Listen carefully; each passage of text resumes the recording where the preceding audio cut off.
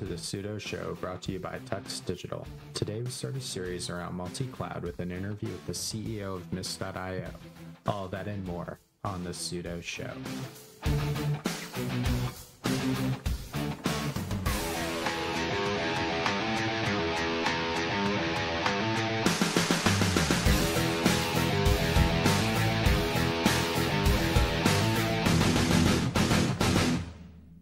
Welcome to the Sudo Show. This is Brandon.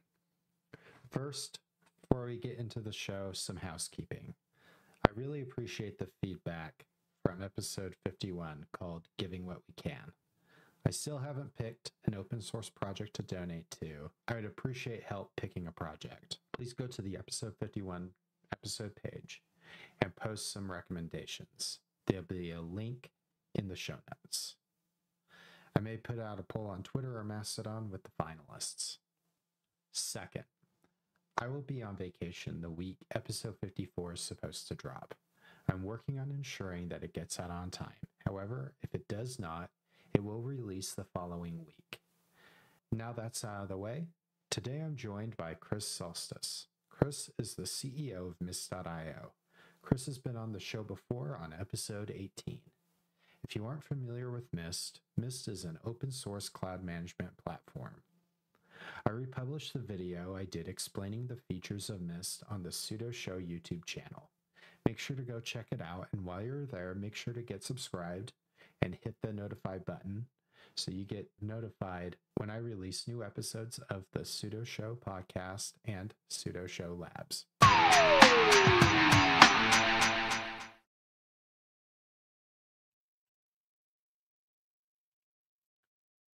Today's episode is brought to you by Bitwarden. Bitwarden is the easiest and safest way for individuals, teams, and business organizations to store, share, and sync sensitive data.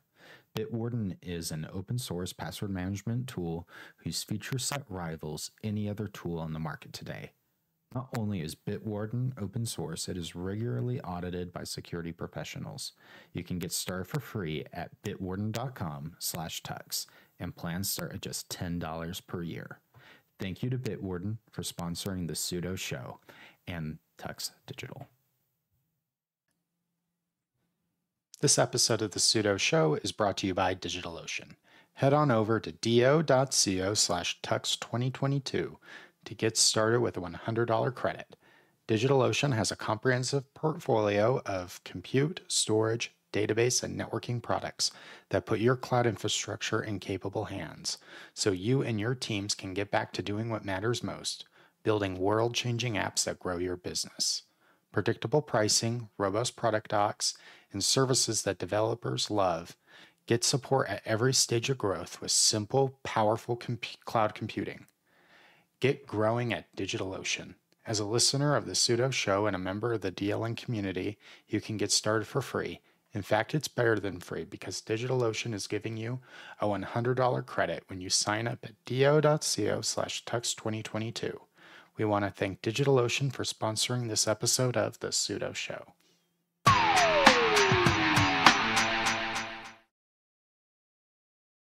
Chris, thanks for coming back on the Sudo Show. I really appreciate you making the time. Good to see you again. So since we last spoke last year, I feel like a lot of things has changed in the multi-cloud space. There's been further consolidation of tools.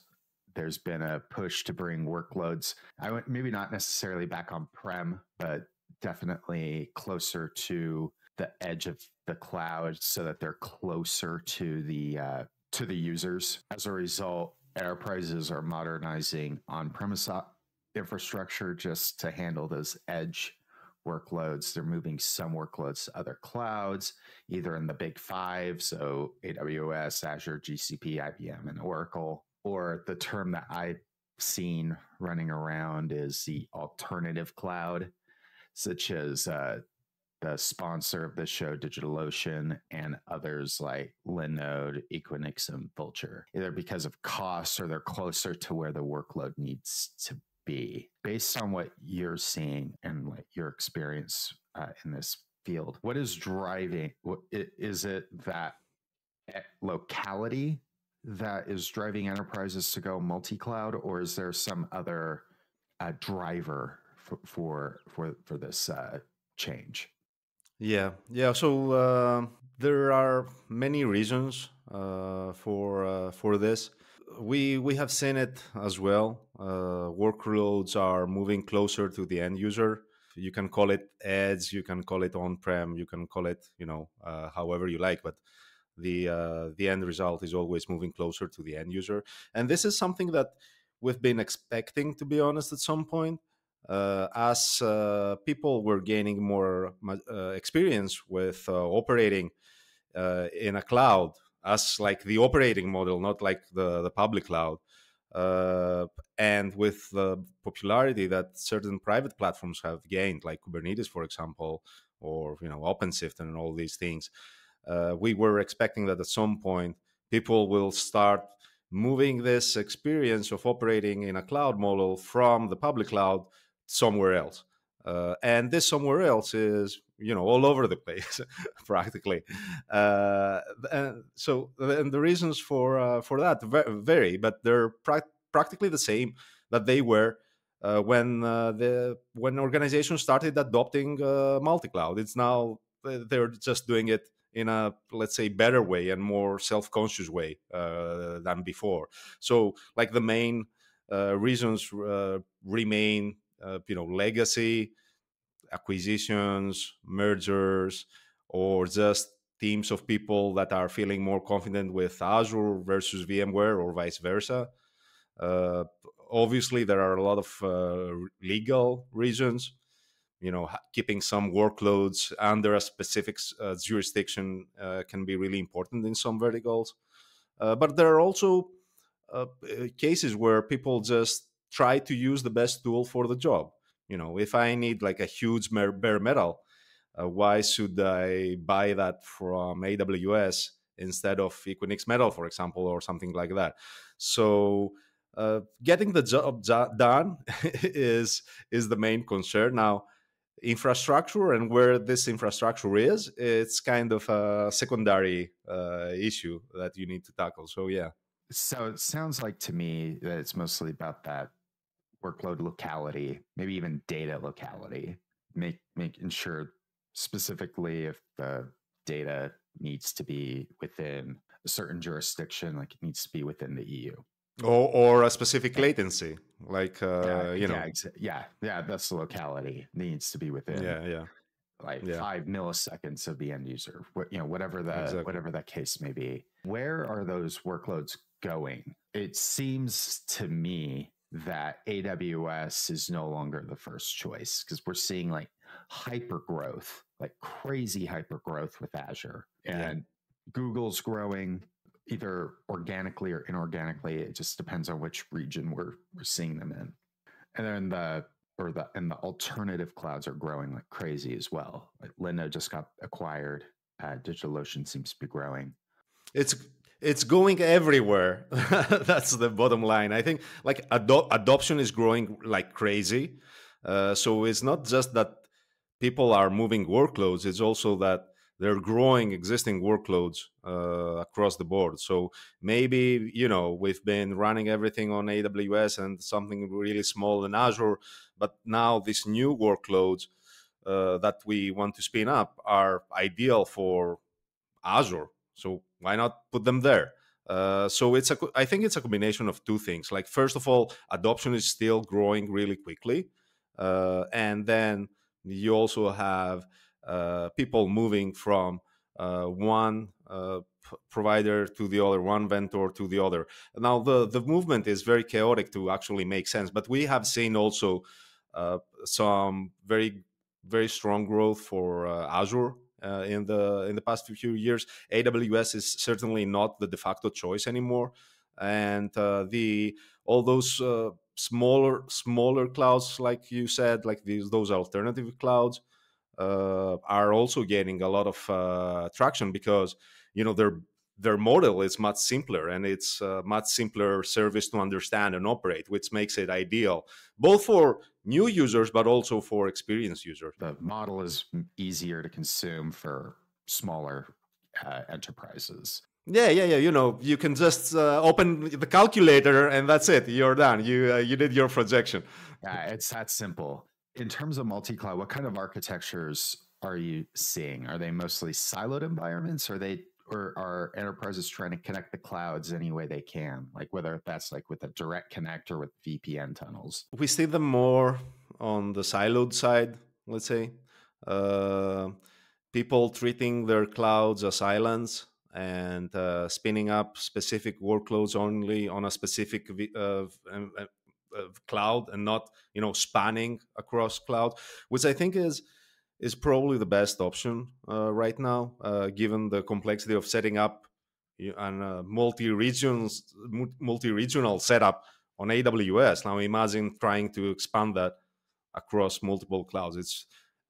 It can be done, and in some cases it makes sense, but the majority of the use cases are not do not require something like that. So we see the people treating all those different environments as different silos, as islands, but we also see a need for centralizing the management for all of that.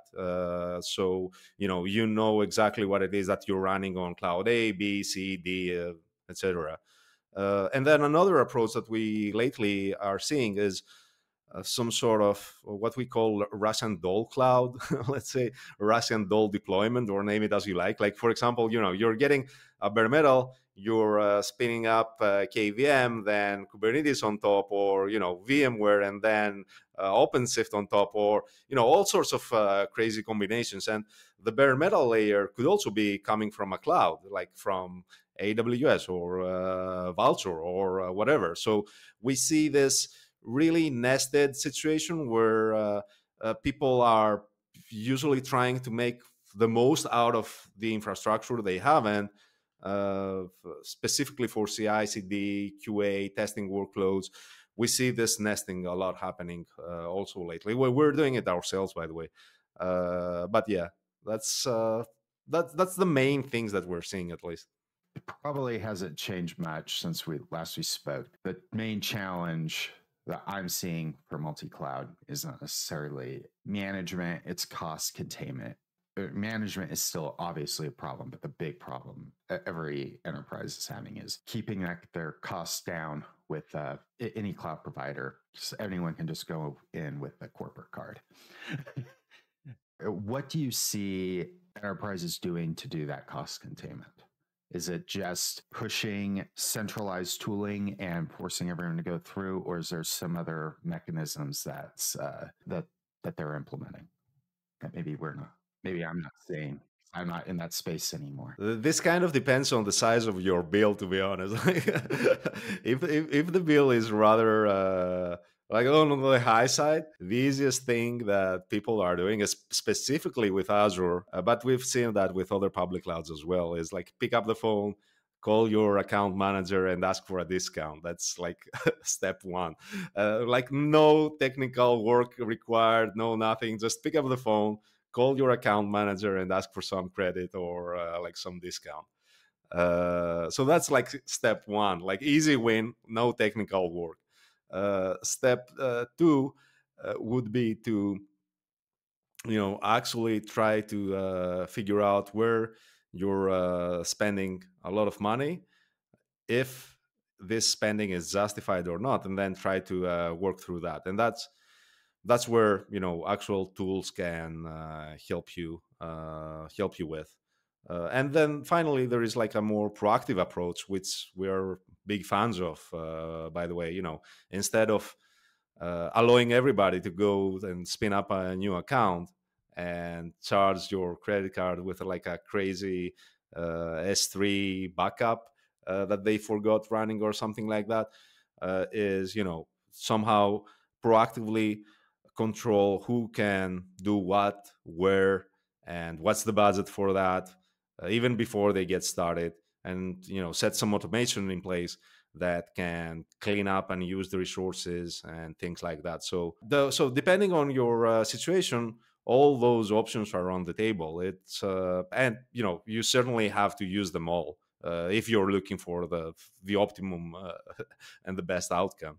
We've been kind of alluding to this through this conversation. Workloads are moving closer to the end user, and latency requirements are driving architecture decisions. Typically, this is edge architecture. Really, I just see it as an extension of cloud. In many ways, it's an extension of the existing cloud architecture. But how do you see edge impacting either existing cloud infrastructures or how people think about cloud infrastructure architecture going forward?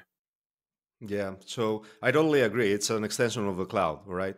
But I mean that as an extension of the cloud operating model, not as an extension of AWS. So, Outpost, for example, is not exactly, doesn't mean that's just this Outpost box is Edge and that's it, period.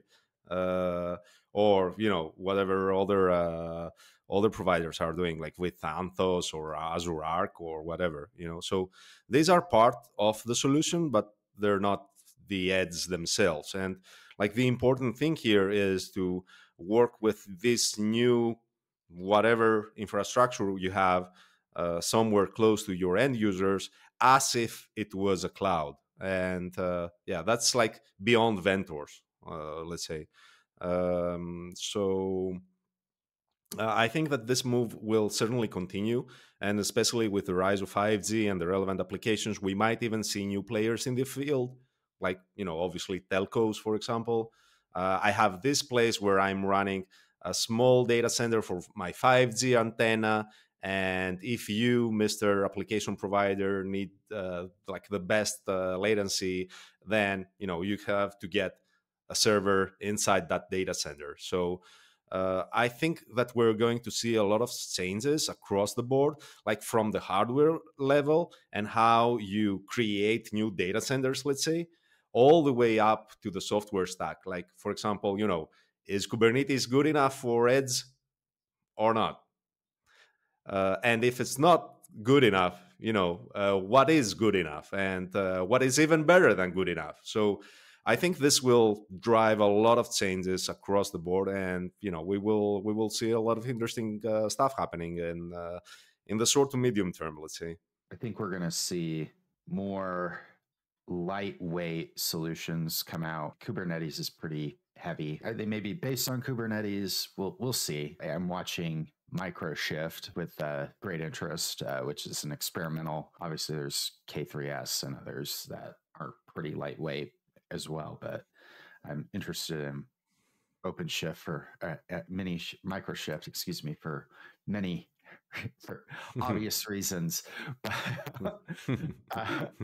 As I am hoping for that seeing those smaller footprints that make more sense for the edge, as well as improvements to zero touch provisioning and big changes in the automation space. Yeah, for sure. They all of those will change, driven but by what happens on the underlying layer. So there's going to be like a big shift there as well.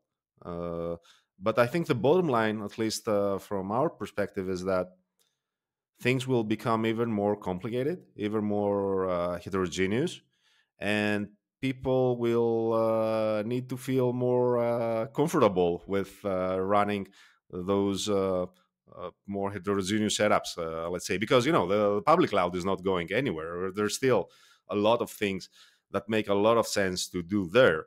There are still a lot of things that make sense to do in this rack you bought like 5 years ago in your office, instead of spinning up instances all over the place.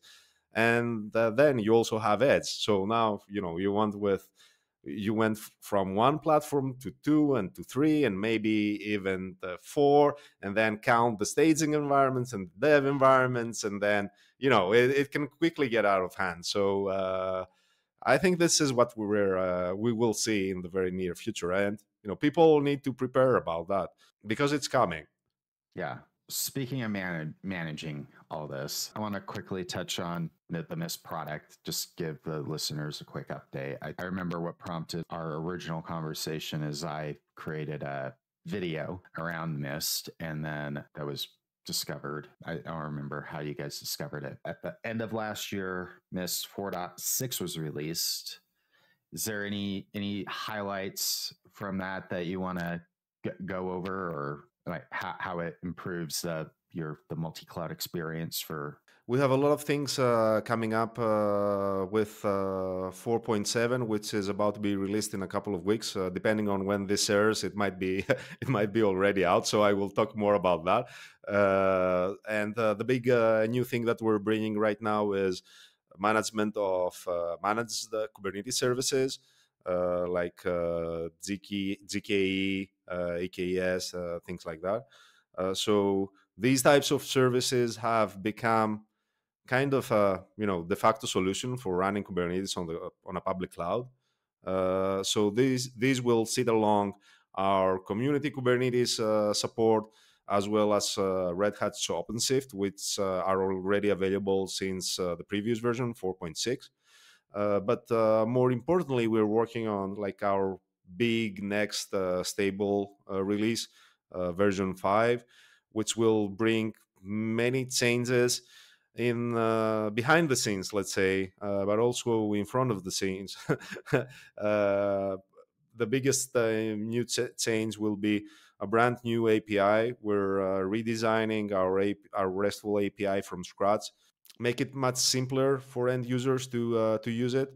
Like one big trend that we've seen recently is that people are adopting Mist in order to integrate it with something else, like a bigger system that needs to support some sort of multi-cloud environment.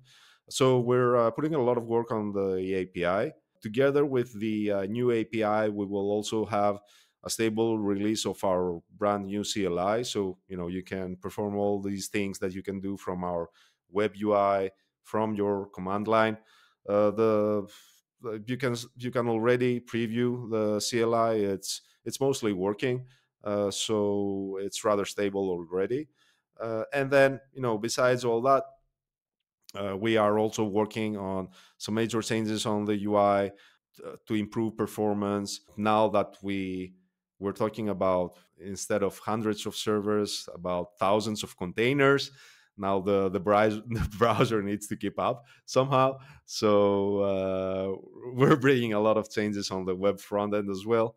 And finally, there is going to be um, obviously all the usual round the bug fixes and things like that.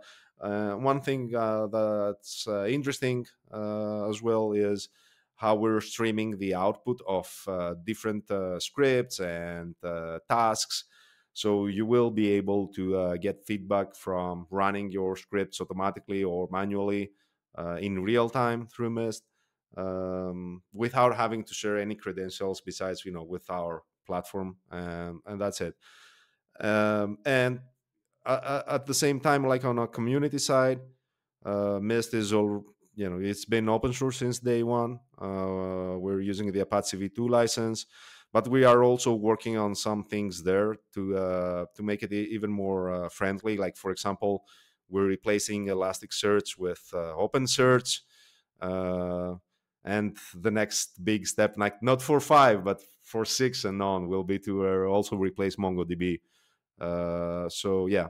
Are there any changes to the policy engine? I think inside of Mist, it's called rules. There are several additions there. So we have fully rolled out with 4.6 what we call Mist constraints, that are practically extending our themes section with things like budgets, expiration dates for resources, and a lot of provisioning policies. For example, don't allow people to provision extra large instances, or just allow them to provision medium-sized instances or small-sized instances, and several other modifications that practically allow the administrators of Mist for your organization to provide to their end users, their engineers, their developers, a more streamlined provisioning process. So, instead of having to choose through like 10 or 15 fields or whatever, you can just choose a couple of ones, click OK, and that's it. This is something that happened in 4.6. On the automation front, from my point of view, extends in the policy, because typically policy is going to probably call some sort of script at some point. Is there any additions to the automation, like beyond bash scripts and Ansible? Now we are practically supporting pretty much every executable out there, so you can upload your Python script or your Perl script or whatever. So we support a wide range of executables. Ansible is still there. It has been extended as well, and that's already available, by the way. Yeah, and like with V5, something that I forgot to mention before is that we will also be introducing integration with HashiCorp's Vault for storing your secrets. You can either bring your own if you already have it, and then choose which secrets you want to use in your environments through Mist, or you can just get one that we're shipping. So this is another major change that will affect pretty much everything. That's good. Vault's becoming prolific, and I swear it's getting integrated into just about every product out there. So I'm not too surprised about that. It's a great product. We're practically using it already. So yeah, and we've been using it for several years, and the entire team at HashiCorp is pretty amazing. So we've been working with them for some time now, and we will be releasing that with the upcoming V5. Great. Chris, any final thoughts before we wrap this up? No, I think that was really interesting. Thank you for hosting me. Yeah, I appreciate you coming on. I just because I was debating on bringing on one of my guest co-hosts and just having a chat about it, and I'm like, you know what? I'm gonna email Chris. Chris is gonna have some thoughts on this that there's definitely gonna be interesting. And when you're living in the management space, and it's something I haven't been in now for a couple of years. I've been mostly in the get the Kubernetes out there space. So yeah, since I haven't been working on Cloud Forms anymore since that, but that's anyway. I do appreciate the conversation. And is Mist hiring? Yeah, we are always hiring. Yeah, so we're looking for engineers, both on the front end, the back end, as well as like more full stack. So if you like Go, Python, JavaScript, and MultiCloud, then let us know. Thanks, Chris. I appreciate the conversation, and I hope to talk to you again real soon. Thank you. Thank you so much for joining us today. As always, your feedback is welcome. Head on over to sudo.show/discuss. If you'd like more of the Sudo Show, you can find it over at sudo.show and on social media at Sudo Show Podcast. You can catch more awesome content over our network partners at tuxdigital.com. You can support the show on Patreon at sudo.show/Patreon. And make sure to get subscribed on YouTube and go to sudo.show/YouTube. There'll be links in the show notes. You can follow me on most social media at dbrandonjohnson or my website at open-tech.net. Thank you for listening to the Sudo Show, where business meets open source. Until next time.